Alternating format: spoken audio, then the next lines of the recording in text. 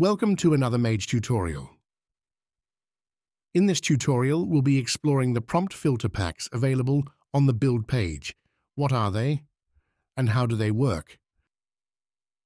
Every generation type has access to the prompt filters, so whether you're making a fast selfie or you're making a text-to-image with lots of specific configuration, you can use them if you want to. But are they filters? Perhaps not in the sense you might be used to thinking of that word. They don't act like a filter on your water, pulling toxins and microbes out that you don't want. They're also not the sort of filter you run into when you try to use a word on the naughty list on various websites. You can think of these filters like styles.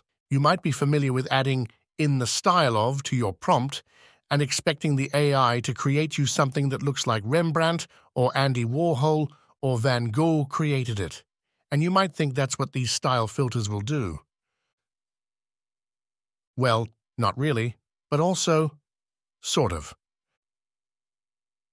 What these are functions that will make your image have a certain look to it. So let's explore them and see what they can do. We'll start with a very basic setup. We'll use text-to-image, as that will give us access to everything. We'll pick Stable Diffusion version 1.5 for the model, because being an older model, it requires some skilled prompting in order to turn out images that look good, so it will be very easy to see what effects the filters have. We're also going to adjust some other settings. If you're following along, then set your aspect ratio to landscape, click the More options, and change the scheduler to Euler A, and leave everything else alone. We'll use the prompt, ducks floating near the shore in autumn, and generate 5 times, and then look at what we got. And they look very much like Stable Diffusion 1.5 images, because that's what they are. Unmodified, Stable Diffusion 1.5 images. We could add a lot of terms to our prompt to try to make them look better, but let's explore the prompt filters now instead. Click the Prompt Filter button to turn it on, and a new area will open. You'll find a pack selector and a filter selector. There are 6 filter packs available, packs 1 through 5, and the basic pack. The basic pack only has a few filters, so let's explore those. They are Cinematic, Enhance, Masterpiece Human, Negative Prompt, Photograph, Semi-Realistic, Sharp. All very boring names, but what effect do they have on our prompt? Let's find out. We'll generate the same prompt, ducks floating near the shore in autumn, 5 times with each filter activated. And here they are.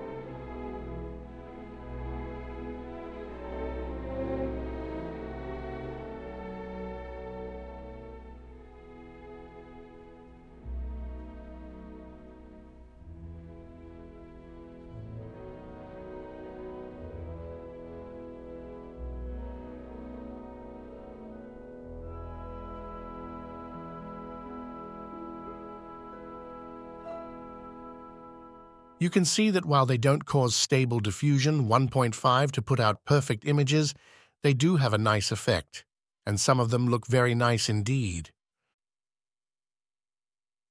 But who uses 1.5 anymore? And of those that do, how many of them use such a simple prompt like ducks floating near the shore in autumn? Stable Diffusion 1.5 prompts have to be loaded down with all sorts of terms as a general rule, or the images don't look very good. Let's try a different model, one that's much more popular these days, and switch to SDXL. We'll turn off Prompt Filter, leave all the other settings alone, and generate 5 images from our prompt as a base starting point.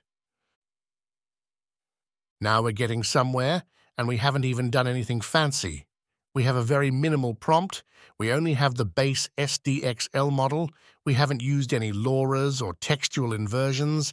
We're just using Euler A as the scheduler. And we haven't touched the default settings on the seed, the guidance, or the steps. We've done almost none of the things we had to do on the old Mage site, but we're getting very nice images indeed, and with almost no work. This tutorial is an exploration of the prompt filter packs on Mage, so let's do the same thing with SDXL that we did with 1.5. We'll apply all the filters in the basic pack one at a time, do 5 generations for each, and look at the results. And here they are.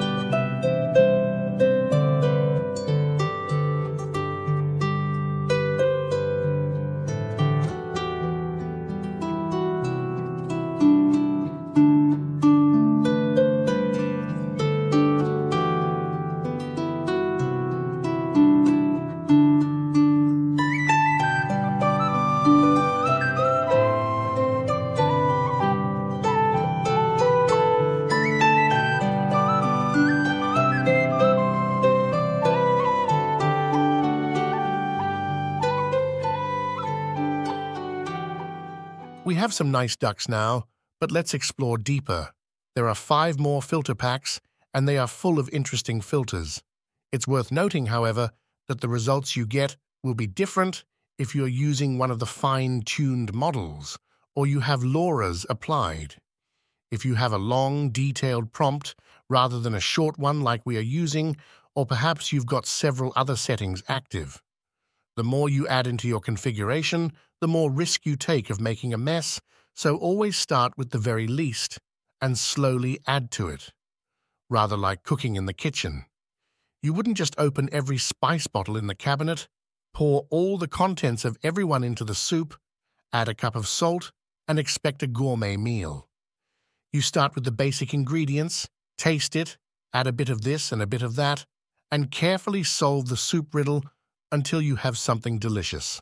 Let's take a look at what the filters are in the other packs now. The filters in pack 1 are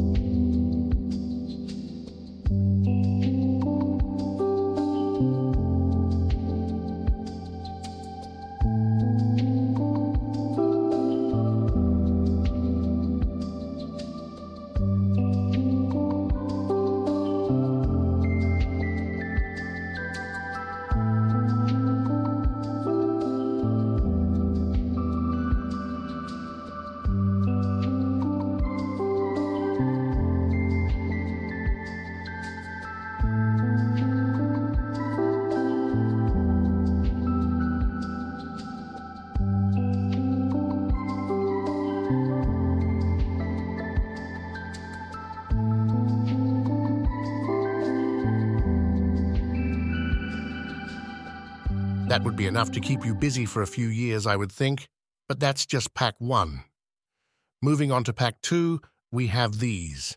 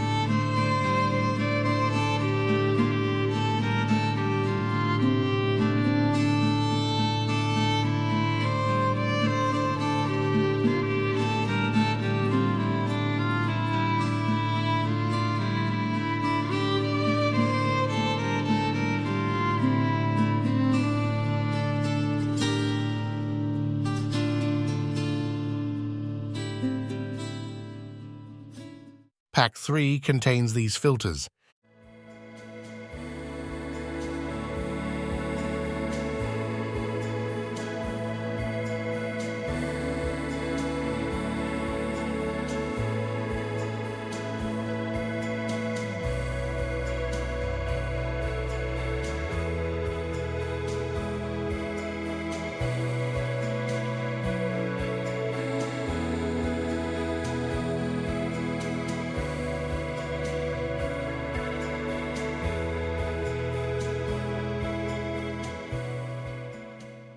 You'll find these filters in Pack 4.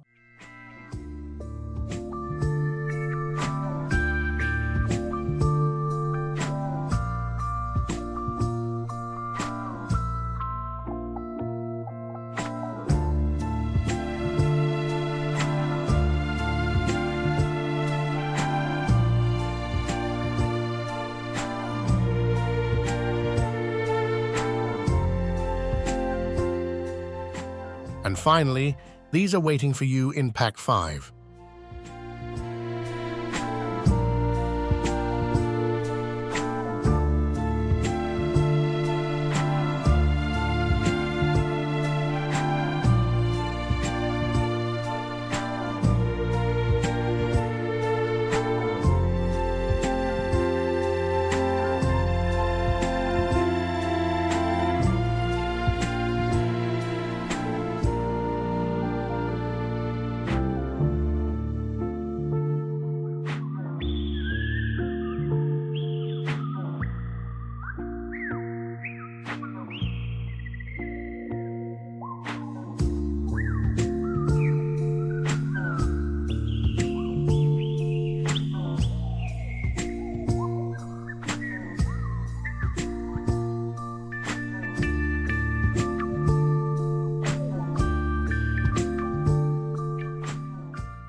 Obviously, we're not going to sit here and try every single one of these on our duck prompt. However, the how-to guide, linked in the description of this video, has pages of examples of all of these in the back of it, just waiting for you to look at. Thanks for watching and happy creating.